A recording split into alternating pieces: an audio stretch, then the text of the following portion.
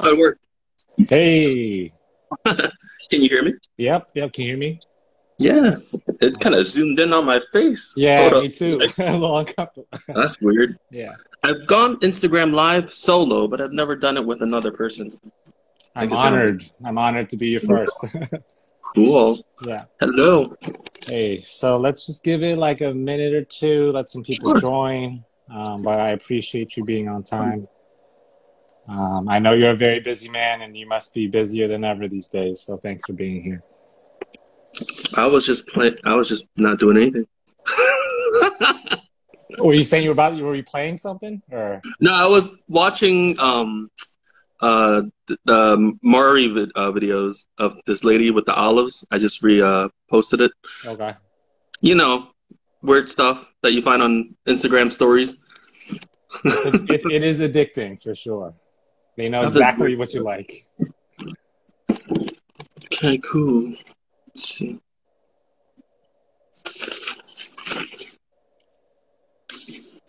So you're using your phone right now? Is this how this works? I am using my phone, yes. Oh, okay. I have my phone on a shoebox. It works. I don't know. Yeah. Gonna hope it don't fall. Yeah, there you Okay, so why don't we just get started? I'm going to do a brief introduction if that's okay. go. Yep. All right, so my name is Heng Guo. I am the co-president of Philly Solidarity. I am a psychiatrist by training. I actually happen to take care of a lot of veterans, so this situation was very concerning to me from multiple levels. But today we're honored to be joined by Sarun Chan. He is the executive director of the Cambodian Association of Greater Philadelphia. Before we get started, I like to start off by giving people their flowers. And I just wanted to say that during my 18 years I've lived in Philadelphia, the Cambodian Association of Greater Philadelphia has been one of the most impressive, if not the most impressive community organization in Philadelphia. The things that you do for the community are, I'm trying to find the right word, but I can't find it. But I just want to say thank you. Ranging from, the social services, the education services, to the health services, the youth programs, the programs for the elderly, your intergenerational projects.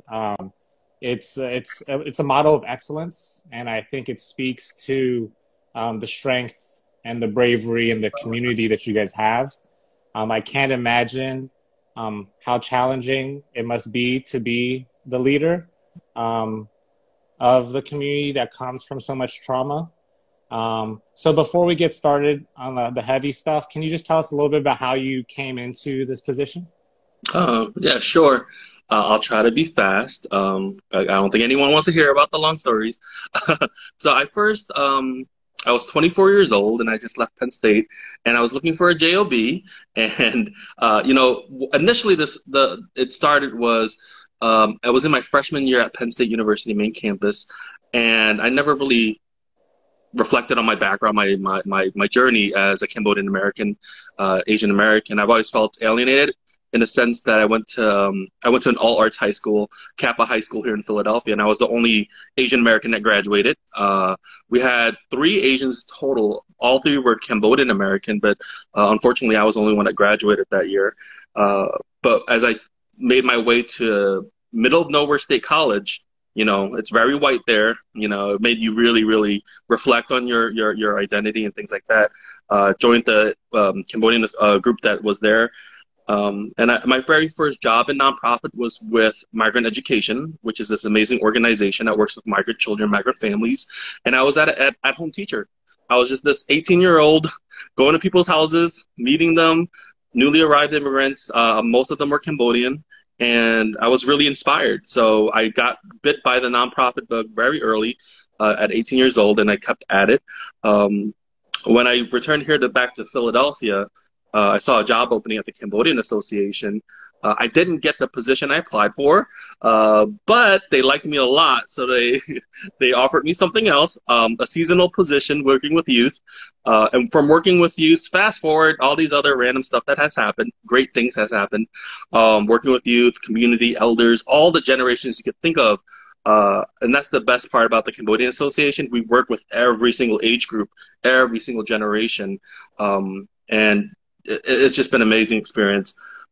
For the last decade working with that specific organization. I did leave for a little moment, and then when the position was open for the new ED, I wasn't planning on applying. I was working in environmental conservation with the Alliance for Watershed Education for about two and a half to 3 years, and I loved it. And I was still volunteering at the Cambodian Association and doing things for my community, but you know, there was a lot of push for me to apply from the community and other community leaders wanting me to return, and I made the decision to put a little proposal in. If I do return, these are some things that are parameters, and that's where I end up back here. So I've been the ED for close to almost, once September hits, it'll be 3 years as the director of the association. And something a lot of people don't know, the association is actually a membership organization. And that's how it was founded. It's a membership organization. Majority of the members are elderly refugees that founded the organization, and they vote for the president, things like that. So, but yeah, that's trying to make it short. And that's how I ended up back at the association. And I joke and I said that they trapped me. So. And now they're stuck with you. No, I kid. They're very lucky to have you. You know, just in our brief interactions, witnessing your leadership from afar, it's just been so impressive. And I think your leadership in the association's organizational excellence is something that we are going to try to model and learn from. You guys are really paving the way. I know a lot of times Southeast Asians are not the first people, the first ethnic group that people think about when they think about quote unquote Asian excellence. And that's certainly something that we need to address. But I want to say, for me personally, I think you guys are excellent, and I have a lot to learn from you guys.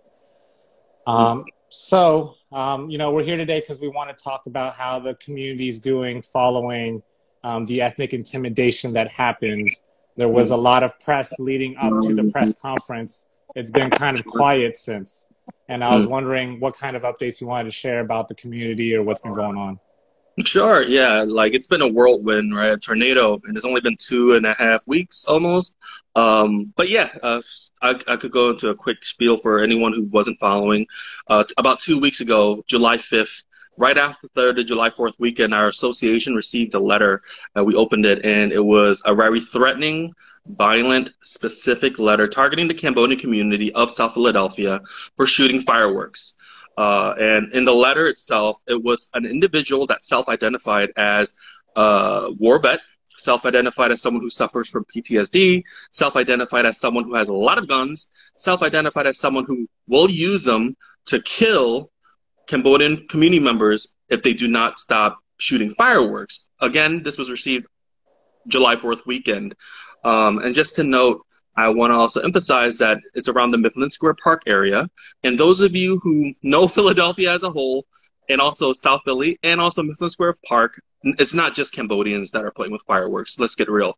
All ethnic groups, all nationalities are shooting up fireworks everywhere and anywhere. So that's why, for us as an organization, for myself, you know, it's targeted. It's ethnic intimidation. It's a real term that's used. You can look it up. It goes along the lines of a hate crime, towards a hate crime, and it's uncalled for sure. But pretty much the whirlwind of calling the police officers, investigators, the police department, they worked fairly quickly, and they were able to identify the individual. The individual was soon identified as a 79-year-old woman who lived in the area, who was supposedly sick of the fireworks, right? But here's the thing. It doesn't matter her age or her gender. You know what I mean? They did try to play it off as if it was okay now. But the thing is, it doesn't matter. When you threaten an entire community, you know, you have to be accountable. And the other question is, just because you identified a person, that doesn't mean the investigation's over. Is this person working alone? Do they have family with guns? the letter we received was typed, right? It was conscious. It was in an envelope that was mailed to the post office without a return address, you know. And they also, I forgot to share, they said that for the Cambodian Association, it was our responsibility to make the Cambodians stop, and if we didn't, it was our fault if they died and got killed, right? So to put the blame and shift the blame on our organization, which is just a multi-service youth program, social service organization. I'm the ED, but I do not have the control of every single Cambodian in the city of Philadelphia. That's ridiculous to even think about, right? It's not our responsibility. They have their lives. We don't control anybody. Side note to that, right? But anyway, yeah, so, and that's the other thing. The investigation was not complete yet. You have to find out who they are. Are they part of any supremacist groups? What kind of Facebook groups are they part of online? Do their family members have a military background or whatnot? And, you know, part of that finding is that that person self-informed the police officers that, no, that person, she was not a vet. She did not suffer from PTSD, and she did not go to Iraq and Afghanistan, and she did not have guns, right? So that's the initial, just her saying it. Like, there needs to be, you know, there was investigation more so later on. But fast forward to our community, you know, we acted fast. We informed the local neighborhood, whether they were Cambodian or not. We went home to home and gave them letters, right? No matter if they're Asian, white, black, no matter who.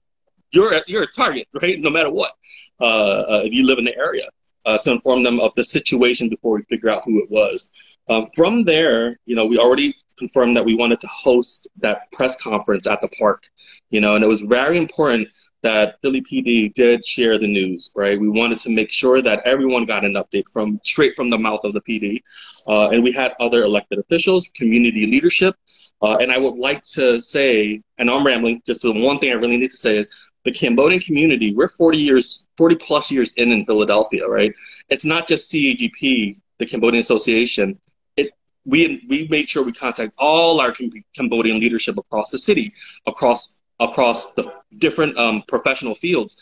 So we had Kiths who does social services and mental behavioral health with Dr. Neri Kith. We did the Cambodian Business Association with Mr. Hoare, Pang, and also Naren, who's also an advocate for immigration and such. We contacted Principal Poe, the health department, the Philadelphia Commission on Human Relations, Department of Behavioral Health, Lanika, who's arts advocacy, all the things you can think about, all the different various kinds. And we came together to decide what was next for our community, connect with our communities, and make sure that we plan the press conference together, how we're pushing police and, just the city as a whole, of what the next steps are. And we came together with a list of 4 demands. So that was the press conference. And from there, you know, the community got the updates. We sent more letters to our community and membership about that update. Without losing steam, we were lucky enough just last week, the most recent update is that we had a private meeting with Philly's District Attorney, Larry Krasner, which is I didn't realize was a big deal. Sorry, Larry Krasner. I did not know it was a big deal to have a private meeting with you. Just because of, we know we were lucky to have Romana from the Mayor's Commission on Asian Pacific American Advisory. I'm part of that as well, and also John Chin. So John Chin's the chairperson, and they both were there. So yeah, we were able to have that private meeting as an entire community, right? The same leadership. We came back around the table, had like an hour and a half, 2-hour meeting with them, and every single person got to speak from our team. And we laid it down that, you know, as a community, we understand that people make mistakes, but there's still accountability that needs to be had. We still shared our list of demands. No matter who the person happened to be, these demands can still be met, no matter who they are. And also, you know, I know our DA, he's not, he's pro not having someone who does not have a violent criminal record stay in jail, in a sense, right? So we kind of had a feeling that restorative practices or restorative justice might be on his mind, or maybe an option. But he himself wanted to make sure he get the reports from the police, so that whether or not they as a DA would investigate later on as well or not. But we're going to wait for follow-ups on once the investigation is done, whether it's by Philly PD and also the DA's office. We'll see where we go next. But we did stress that we want an apology from this individual, and we also want to figure out how we can remedy this as a community, whether it's restorative justice. But either way, the four demands needs to be met, some shape or form. Yeah. Yeah, and I definitely, I want to get into those four demands a little bit later, but so it sounds like the investigation is still going on. But what bothered me is that after the press conference, it seemed like there were some groups or people that kind of wanted to say, all right, it's all good. There's no threat, nothing to worry about.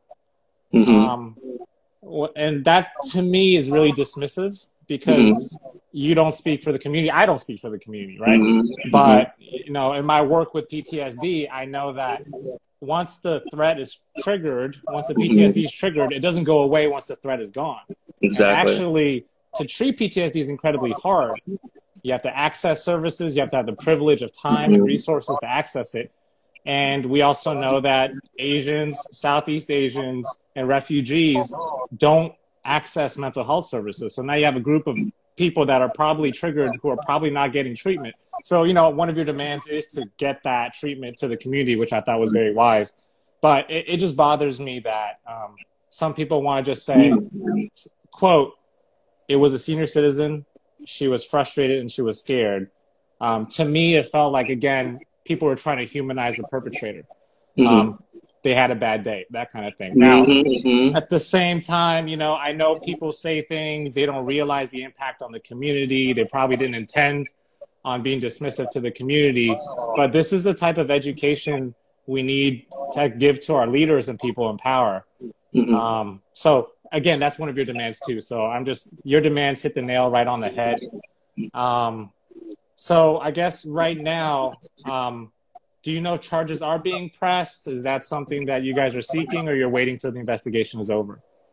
So that, from our understanding, there's to my current understanding, I'll just be clear. I watch SVU, but it's just a show. But there's the PD side, Philly PD side, that does their investigation, and they would send recommendations of charges to the DA, right? And then the DA can accept or do further investigation on their end to see what other charges can be met. So that's where we're at. There's still that investigation of what kind of charges could or should be delivered for this incident. And I just want to add what you just shared earlier about people speaking for the community who may not be part of the community.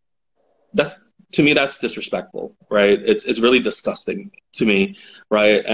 And just because you got the news first before it was released, you don't speak for us, right? And I think that at the press conference, sharing how we really felt, that this person was weaponizing PTSD as a reason to murder people, and also being a quote-unquote self-identified vet, that's disrespectful to the vet community and people with mental illness. So for those of you online or watching this right now, the Cambodian community are war refugees. We're survivors of genocide. We're a survivor of war. And our community suffers from PTSD, actually, right? So like you shared, we brought it up a bunch of times. Dr. Neri Kith brought it up. This is triggering. And as I shared earlier, these are scars within the community that we will continue to bring up years after this, right? In the DA's office, I brought that up to him. Right now, in your office, Mr. DA, the solutions, it's being built right now. And how we want to create resolution is going to be spoke about across other communities, right? How can we use this as a tool for not only accountability, but also what justice looks like, or restorative justice looks like, and also healing. How are we going to continue to heal our community? Yeah. So. No, I mean, those were the two words that, justice and healing. That's actually the harder work than figuring out the perpetrator or whatnot. And so, I want to applaud you for persisting and sustaining in this work. I can't imagine how much energy and emotion it takes out of you. I and Philly Solidarity want to help along that ongoing road, because I'm sure this isn't going to be resolved and the healing isn't going to happen in a few months, right? Like, this is like generational healing that you are paving the way for. So I guess what would healing and what would justice look like for you? But this is one moment in our Philly history during the pandemic, during the quote unquote era of anti-Asian hate, if that's the term we want to use.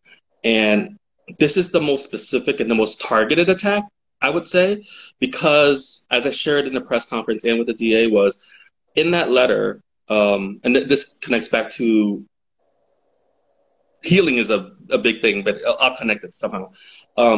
This letter shared the who, the what, the where, and the how they were going to murder Cambodian people, Asian Americans. It was just a matter of when, right?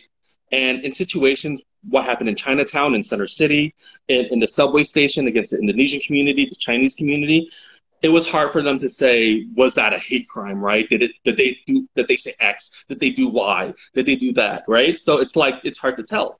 But in this situation, everything was written out. All the questions were answered, and the only thing that was missing was the where. So, I try to be mindful that, with this whole era, this is not just only a Cambodian American issue, it's also an overall community of Asian Americans across the city, across the country.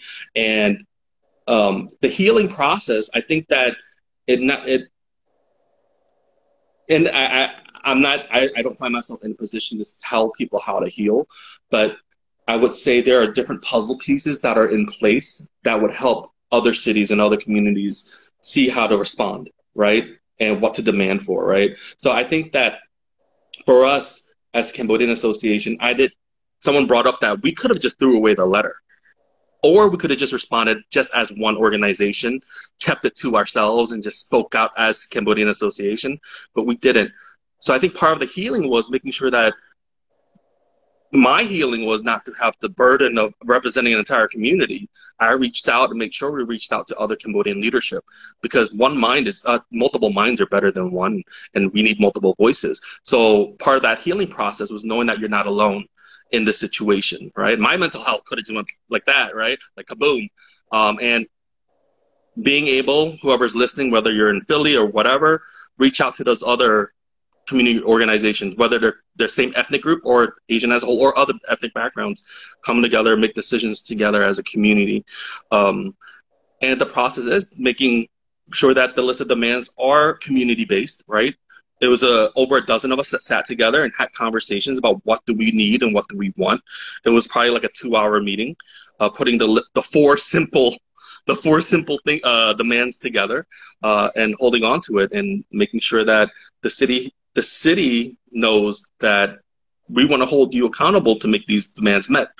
And yeah, so, I don't want to ramble too much because it's a hard question of how to heal. But I know resources is one for sure. These demands are another. Working together is another one, and making sure that this story is not lost, right? I have a spreadsheet of probably over a dozen news reporters that did the story on this, whether it's print, local news channels or online. We want to make sure that this is not forgotten and we utilize it somehow in the future as well. Yeah. I think on the other side of healing, the worst thing that could happen is for nothing to happen. Mm-hmm. Right. And for this to be swept under the rug, because mm-hmm. what message does that send? Mm-hmm. Exactly. Especially for the whole community, API community, Yep. And I agree with you. Like this needs to set a precedent, because even when I think about the Atlanta shooting, mm-hmm. or all these other people getting attacked, killed, mm-hmm. I haven't heard any updates about ethnic intimidation, hate crime. Mm-hmm. And I think there's a certain level of frustration within the API community of like, so you guys cover this, it goes viral, but nothing changes. We're not protected. So again, you know, I appreciate your bravery in the face of all this and persisting, and hope we can support you in doing that in this long road. I wanted to ask, you know, a lot of organizations have offered their support. Is there any type of support you feel like, or any type of skill set that you think would be very helpful at this stage? Yeah, you know, during this entire process, so many local nonprofits, small agencies, individuals even have reached out, and I think the most beautiful question that people have been asking was, how can we help you? And that's great, because, you know, that leaves, they're not telling us what we need, right? So that's awesome. But I do sometimes though revert back, especially if they're an organization or an agency like that I'm not familiar with, in terms of, I'm a small nonprofit dude, right? I'm focused on programs and services, and, you know, in our community. So like when it comes to legality or even policy, things like that, you don't know what you don't know, right? That's a term. Like, so I was reached out by a colleague of mine who works in like the legal field, or whatever the term is, and I informed her, like, I don't know what I don't know, so let's catch up, let's call, I'll update you on the situation, and you let me know what your perspectives are, and options, and, you know, things like that. And another organization reached out, and I said the same thing. I don't know what I don't know. You know, I'm not an expert. You know, I do advocacy, but I don't find myself as a social activist on the ground, like everyday organizing. I do different types of advocacy, right? So definitely Philly Solidarity, the work that you're doing, the different community, the different membership that you have might have a really different perspective that will be helpful for us, with that perspective, right? So that, again, I don't know what I don't know, right? So I think that if you're an organization or individual who wants to support, definitely reach out, let us know. At this point, we are looking at trying to find resources, especially in mental health and mental illness, to our community, because that's overall, as Asian API, specifically the Southeast Asian community, we don't have great access. We don't have enough understanding or doctors that can support our community, right? I've shared this before. There's no like really great term to even say the word, have someone who has mental illness, right? And there are two very distinct mental illness terms, and they're not that great.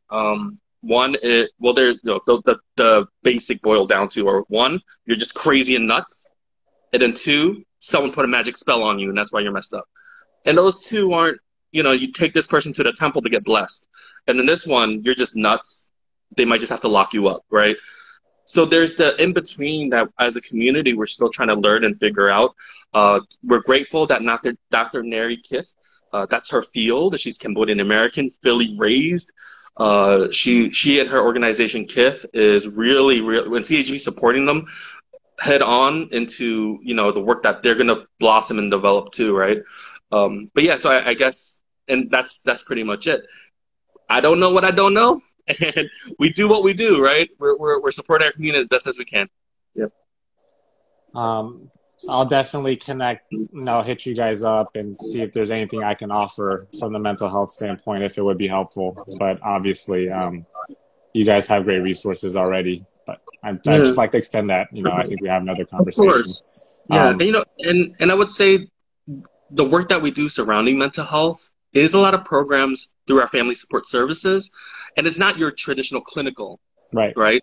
So we are funded. We do get funding from DBH-IDS, Department of Behavioral Health and Mental Disability, Intellectual Disability. And the thing is, the work that we do is so multi-layered with disparities that not only we're doing social services, but then we have programs that focuses on storytelling. So the storytelling component is that mental health component that helps them share.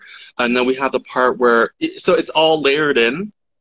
So, and I spoke with Escher from PCDC, right? She's amazing as well, Dr. Escher. And just figuring out as a community, I guess, that research side. We're doing the work, but we don't have that research or the clinical terms to back up what CAGP has been doing for 40 years to make it look as legit, because we are healing families the way we're doing it. We are healing families with the way we're doing behavioral health and mental health programming and things like that. It's just not properly labeled, I guess. Yeah, I'll say this. I mean, what you're doing is probably far more important than any clinical work I've ever done. Because at the end of the day, what mental health conditions cause is isolation and being alone and being away from the community. And what you're doing is making sure the community has places to be together. And that can be one of the most under-researched and underappreciated therapeutic things you can provide. And you guys do it for all age ranges. So, like, intuitively, you guys know what you're doing. And hopefully that can be continued to be supported, and then, like, you know, clinical things for the other things. But I just want to say, like, from where I sit, like, this is community therapy, which you guys provide.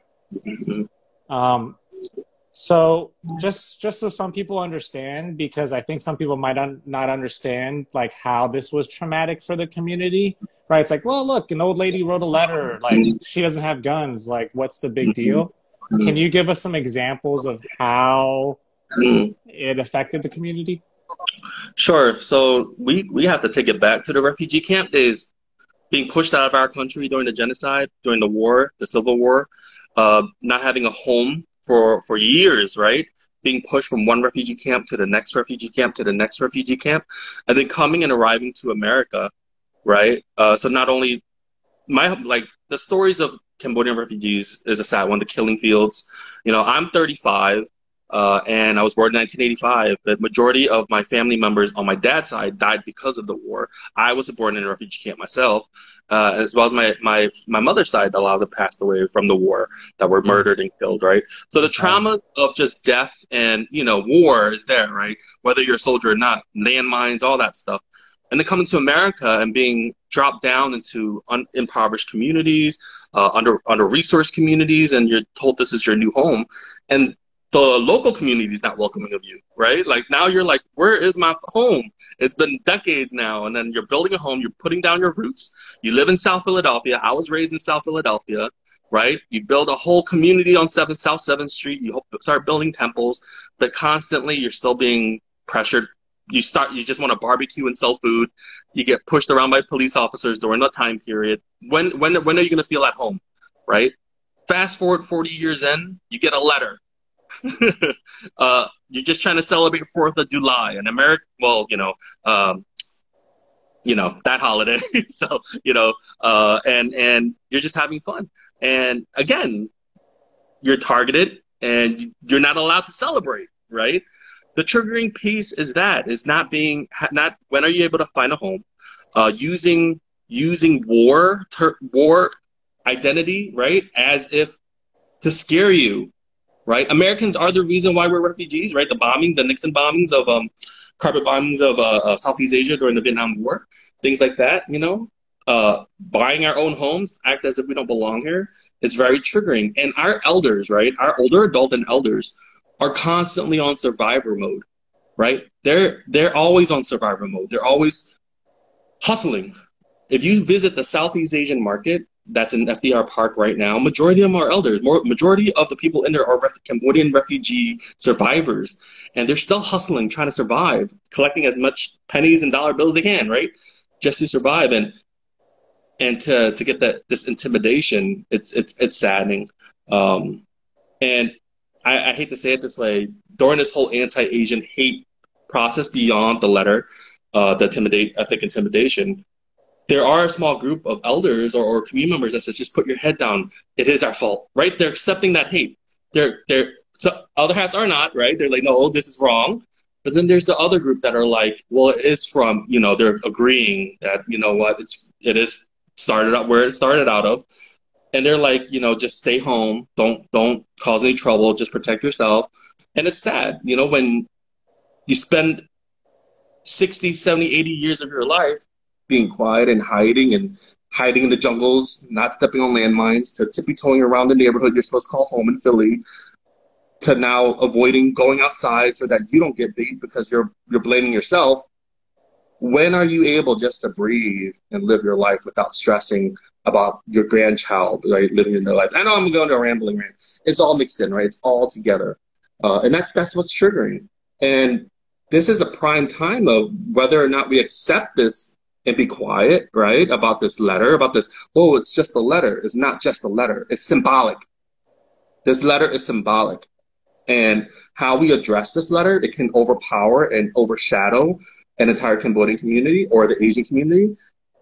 Or we can like really, really fight, you know, like struggle, like really bring it to light. And that's the key piece where people who don't understand this type of work won't relate these two things of refugees and coming to America to this one single letter. This single letter that supposedly was written by this one person did all this chaos. This one single person who typed up the letter that was probably laughing with a group of people in the kitchen while they're putting it together, assuming, didn't realize they were unraveling 40 years of work by the Cambodian Association. 40 years of work. That it was just, you know, whatever they're in their minds are. It's just messed up, you know, and it's more than that. It's chaos. So. Yeah. No, I mean, I don't think you're rambling. I think it's important for everyone to hear exactly how this is affecting the people who are living in the community. Because I think it's easy to use generic terms, reactivating PTSD and triggering. Like these are educational terms, but I think a lot of times people rather use that term than to actually go through the emotional work to talk about, look, man, like our elderly, they lived in jungles and avoided mines, and now they're hearing about war veterans using their guns. They're hiding in their houses, telling their children to hide in the house. They're not going to the park anymore. They're afraid going back to work just to make money, but that's the only thing they know how to do. So, you know, I appreciate you sharing that. And I think this is why, and these are maybe the stories that people need to hear for them to take this seriously as a hate crime or ethnic intimidation, because it's easy to say, oh, you know, they didn't intend it. They just wanted the fireworks to stop. It wasn't their intention. But, you know, the definition of a hate crime I have a problem with to begin with, because like at the end of the day, it's not about the intention. It's about the impact on the community, right? And that's what we're talking about here. Exactly. And I want to, you know, we need to change that. It should start with the community. And all the conversations and the press and the police and the politicians, they need to start talking about the community, and we can worry about the feelings of the perpetrator later. So I wanted to highlight the 4 demands you guys had, because I think it was very well done. And, you know, I'll read it if that's okay, and you can elaborate kind of one by one, just to see what that'll look like and how we can support. Before we get to that, I just wanted to say I pinned your website and your services just so everyone to see how amazing you guys are. The Cambodian Association. The old website. Sorry about the website. What's the new website? No, well, I'm still building it, but if I didn't pin to Facebook, because that's the website's a little sad. Okay. All right, I'll take that in a second. But you guys do amazing services. People need to know about you guys, and people need to support you guys, whether it's donating, visiting the website, whether it's just supporting the community in general, going down to the FDR Park, supporting the food markets there, and also just paying attention to this story. And if it feels like the right attention is not given to this story and people want to sweep it under the rug, like join in with us, make your voice louder. If we need to do a rally, we need to do a rally, right? If it comes. Oh yeah, for sure. You know, like, and that's the thing. Like, we're waiting for this investigation to get done. We're waiting to get updates from the DA's office. And the next steps, we definitely want to make sure our community knows for sure. Yeah. So the 4 demands you guys have: accountability of the individual who sent the threatening letter for the impact of their violent language, impersonation of a veteran, and weaponization of mental health. This includes a full and transparent investigation that is centered around the community impacted. Do you have anything to say about that, or what that would look like in terms of accountability? Yeah, so we thought of different scenarios, right? Um, of who this individual could have been or is, um, and different perspectives. For I would say there's many options, but I'll share one option. Maybe I shouldn't, right? Maybe I shouldn't. Up But to you. just because we don't want to, Yeah. whatever. But let's just say that if this person is not charged, there still needs to be some form of accountability and apology and acknowledgement that this person needs to do some sort of service coming to our community and connecting and things like that. We don't know how that all looks like. I still want to communicate with our community leadership and our community members and things like that. But either way, this person needs to be held accountable because they did the damage. The damage was done, period, right? No matter who, what, where, who she is or, whatever. And a transparent investigation. We really want to know what they found at the very end because so far the only information we were given, I'll be really open about that. They just informed us that the person's 79 and it's a woman. And it's been 2.5 weeks now, right? But that's the only thing we knew from Philly PD. We're still waiting for more information. Yeah. Yeah, I want to say it's already damaging enough that they weaponize mental health and, Mm-hmm. further the stigma that maybe people with mental health or PTSD are Yeah. more dangerous. Mm-hmm. It's already damaging enough that they're Mm-hmm. impersonating veterans. Exactly. But to write a letter and threaten with guns a specific community, I cannot imagine how that is not a crime. Exactly. I Yeah. can't, and if it isn't a crime, it needs to be a crime. Yeah. So Yeah. we will be eagerly awaiting the results of all this. For sure. And, I'm not saying 80-year-old people don't know how to use a computer, but again, the way it was processed, it was pretty tech savvy. So just saying. Yeah. I think we've seen already how 70-year-old people in power can cause a lot of damage and Mm-hmm. hurt. So Oh, I yeah, don't yeah. think I don't think age is an exclusion Sure. for crimes. Mm-hmm. But that's a separate conversation. So, So your second demand is collaboratively work with city agencies, officials, and local organizations to create more equitable accessibility to mental health resources and communication. Anything to say, or what would that look like?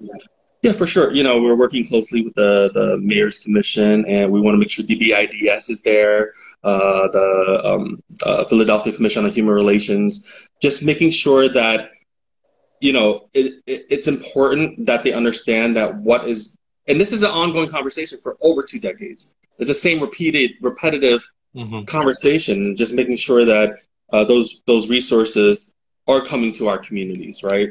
Culturally competent, right? Working with local CBOs, not just, hey, we offer these things, send your people. That's what happens, right? Hey, we have an outreach worker that doesn't look like your community. We want to really connect. And when you connect, hey, these is a handout. These are the things we do. Bring them over. You know what I mean? It's like there's a disconnect there.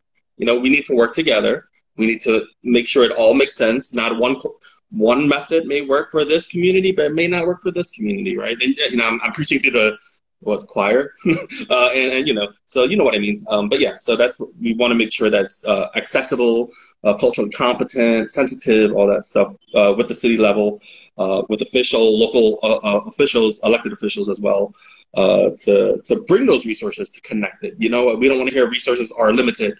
Well, they're limited, but the general broad brushstrokes aren't painting our community, whatever. Yeah, I do want to say this because this is a professional interest of mine about access to mental health. And also kind of what I've learned in doing some of this activism work is it's important to bring the resources to where the people are at when they're marginalized communities, right? And so it would be nice if the city and organizations with resources would stop expecting marginalized and traumatized communities to access resources that are wherever the hell, right? Yes. Convenient for you.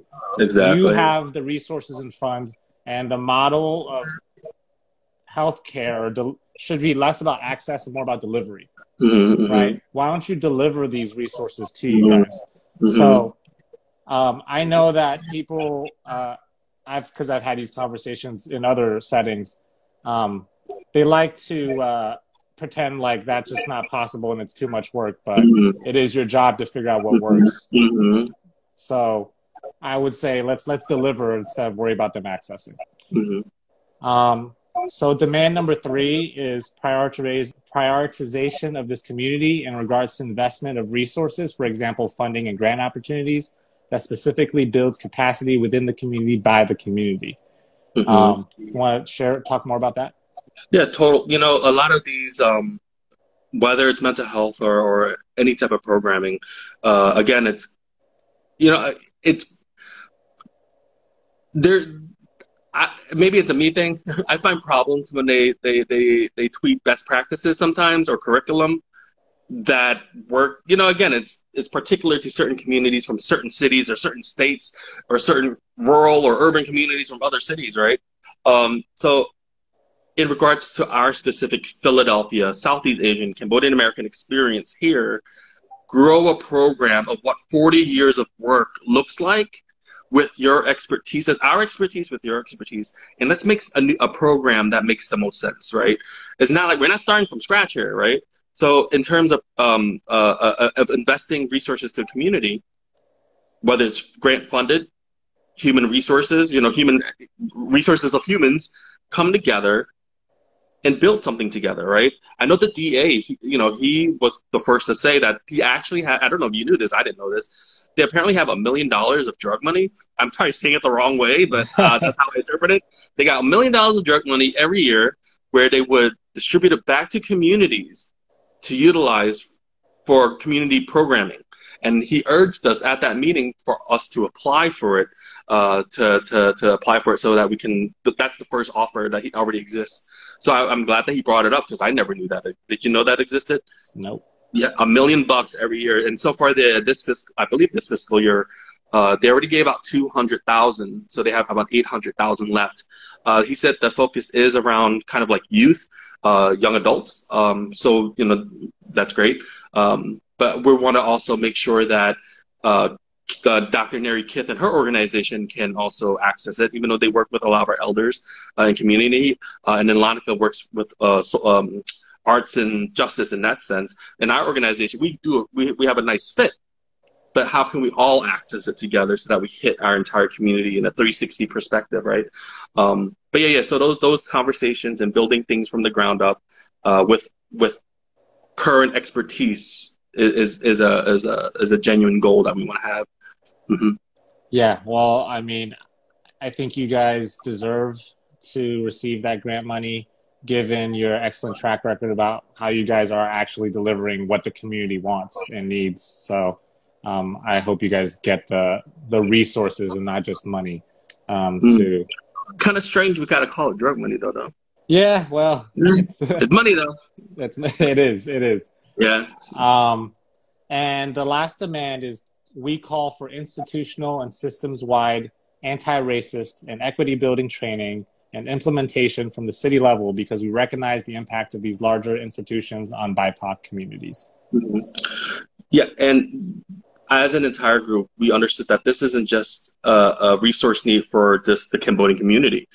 We were raised in BIPOC communities, you know what I mean? That we saw our neighbors, whether they're Black or Latinx, that they weren't receiving those resources and the services.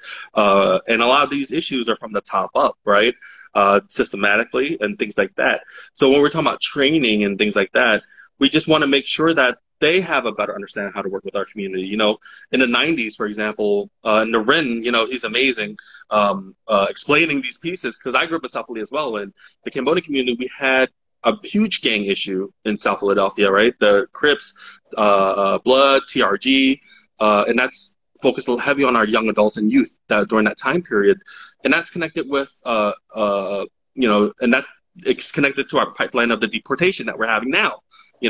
All these things are needs to be addressed because in the end, during this incident, during this attack in our community, being told to work with Philly PD and having that trust issue relationship, there's training that gets all around, right? And we just want to make sure all community members and the communities we raise in gain access institutionally and funding and all that. It's getting late. I'm like on my ramble, but like, you know, so definitely not making it a separate issue from the Cambodian community. We want to include our BIPOC community as a whole. And I don't know if you know this, you know, our main office is in North Philadelphia. Majority of our community, when we first arrived in Philadelphia, were from North Philadelphia. A lot of our families are actually still up there, you know, and our office is actually on a predominantly Black, Caribbean, African immigrant business corridor, you know, and they need resources as well. Our entire immigrant community, BIPOC community, sees support, especially around mental health and all these other key resources. And I feel like it's a broken record.